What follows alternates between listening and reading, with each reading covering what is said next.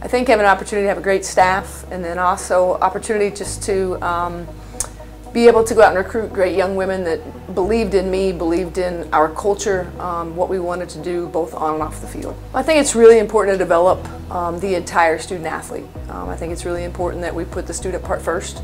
In my junior college career, we had a 100% graduation rate, so that's something that we're really, really proud of, and we want to make sure that the young women that come into our program understand the importance of academic excellence.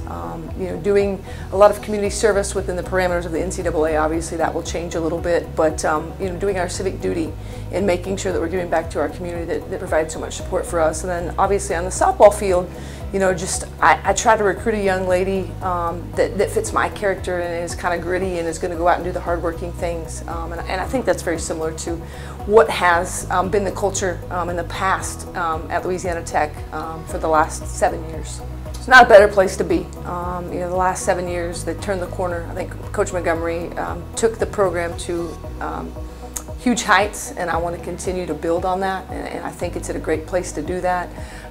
You know, it's been unique for me living in this part of the country. I have some familiarities with the university, with the team, with the staff.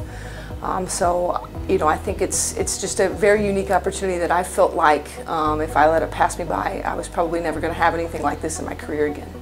You know, it's exciting for me. I thought moving to Tyler I was going to get an opportunity to do that, and haven't had a chance to do that yet.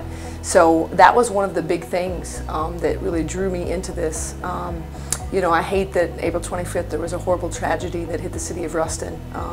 But I am very excited that there's going to be various upgrades on our campus, that the young ladies are going to get an opportunity to play in a state-of-the-art facility, which I think will be a premier facility, not only in the nation in a mid-major, but you know, be the best facility in Conference USA. For me, I try to find young women that fit me. I think that's the most important thing. And they've got to understand how I am as a coach. They've got to understand my expectations. So when I go out recruiting, it's easy to identify who the best player on the field is, but that best player on the field might not be the best player for my program. And so I've been very successful finding the right fit, getting the young women in that you know, maybe somebody overlooked, maybe just needed a little bit more skill development. And I think that's something that Coach Montgomery did a great job of, and over the last 10 years getting to work with him and kind of be able to see what he does and who he recruits and who his contacts are, I think really benefited me at my previous institutions, and I really think that's going to be huge for me here at Louisiana Tech University.